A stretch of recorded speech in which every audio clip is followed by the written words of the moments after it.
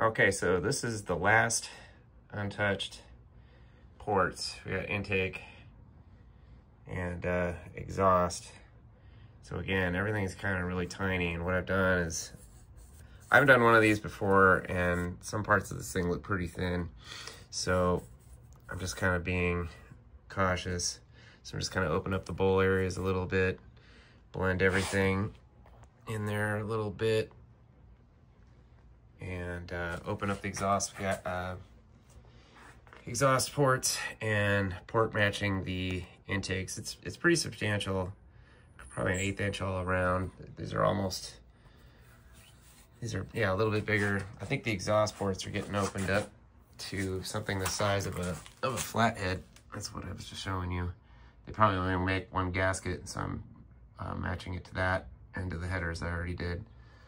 So got an extra port compared to a flathead, but yep, hopefully this is the last part. Start grinding the valves after this, clean it all up, and get this thing put together. So if you've ever seen ports on one of these, you really know that you do have to do something. They're just way too small.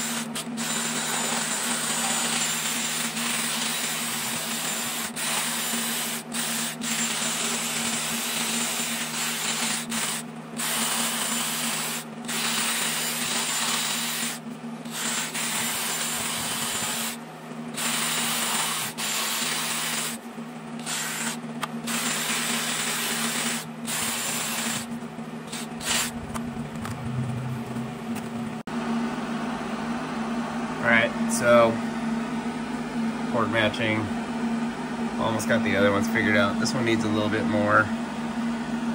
See around the edge there. Got the rest of them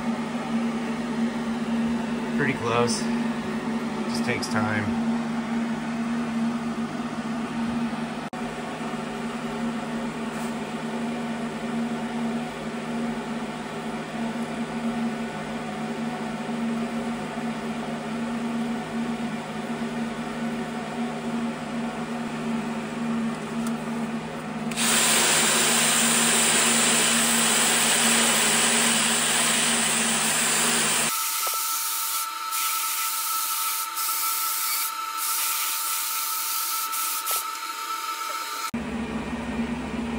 So a little fun fact, what I like to do is just get it close, and then I can work on tapering this or getting this whole choking thing out of here, open this up after. But once you establish the outer hole, then you can kind of blend in, with bearing in mind not to, you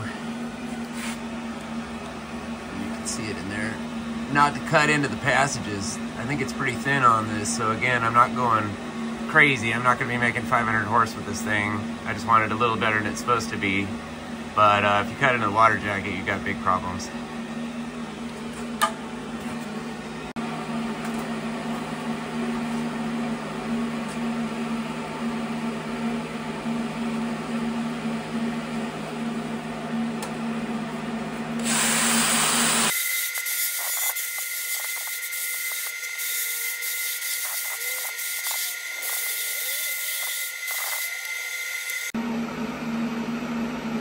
So as you can see, it takes a little time. I'm not done by any means. I'm going to raise the ports here just a little. And then the main thing is just opening up these bowls. That's what I'm going to try to do, blend up, just kind of take any sharp lines out of here. What's huge is on this thing and the flatheads is you got to take this big old, there's a big square corner right there. Take that out, gasket match it, just kind of smooth this out a little bit so it goes out the port. Those are huge. Also, the tips. The little ball could be really useful, especially for in here. This little taper is pretty good. I had a bigger one and a square edge one, but these are the most common ones that I use. I can't remember, I got this on eBay or Amazon years ago, but I've done probably 5 or 6 engines. Iron, the aluminum's a piece of cake. That goes a lot faster. The iron's a little tougher.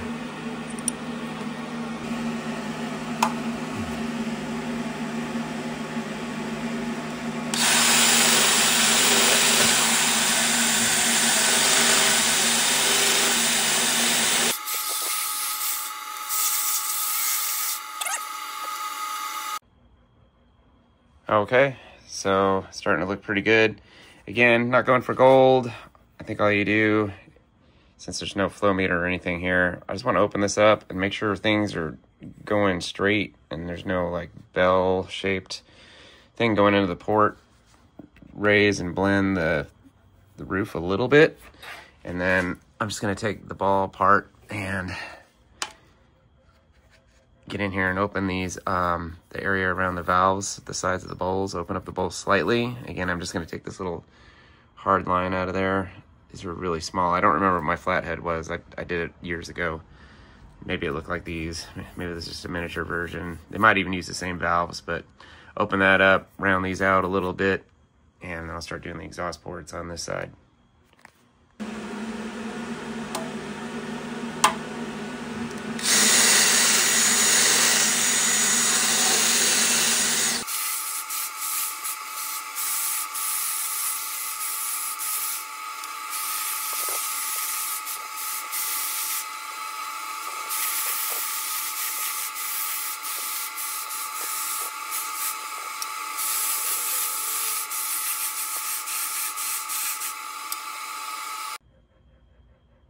Okay, so a couple pointers: do not hit the valve seat with this thing, and don't hit your valve guide area. Flatheads, it's, as you know, it's this 2-piece thing, so stay away from that. But these things have just a really hard line that comes up there, so I'm just trying to relieve that a little bit and just open up a little more space around the valve. Next, get in and raise the runner on this side and blend this in a little bit. You can use the ball or this, whatever is handier, but a couple pointers there. So stay away from the valve guide, otherwise you're gonna have a lot of work or have to take it to a machine shop.